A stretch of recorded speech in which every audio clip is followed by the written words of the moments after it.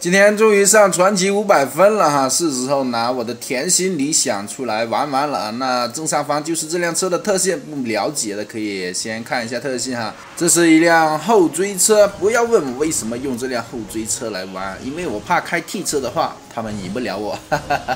好，这边起步还是挺顺利的，哎，这个 T 车也太狗了吧，直接把咱们挤墙上蹭咱们速度。这里居然没满气哦，然后我们这里有的卡了，小卡一下，再延续过来。这个卡气呢也是挺重要的，因为这个延续过来后撞一下墙，速度损失比较大，快速出发很容易挤不满气，所以呢咱们前面卡一下气还是有必要的哈。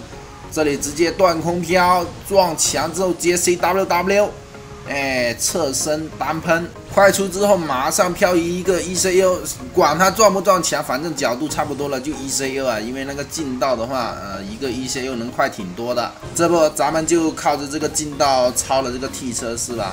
这里想弹没弹出来，因为这个车落后的话，动力挺强的哈，有点难控制，转向不是很好。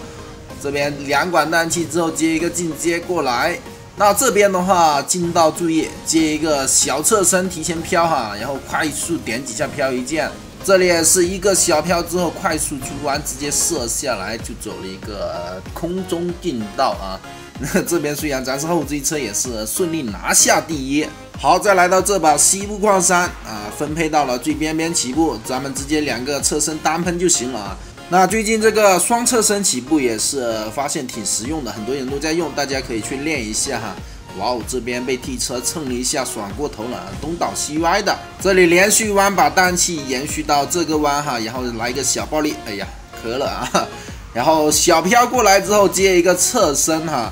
那这里呢留一个小喷，然后进阶延续 ECU， 是不是听不懂我在说什么？别说你听不懂，就连我在说什么我都不知道啊。好的，这个假弯要一个内切内的甩尾啊，这样你看这个内切还是超车了这个 T 车啊。超了 T 车之后呢，咱也是一路稳到底，拿下第一啊。好的，那本期视频就先到这里吧，谢谢收看。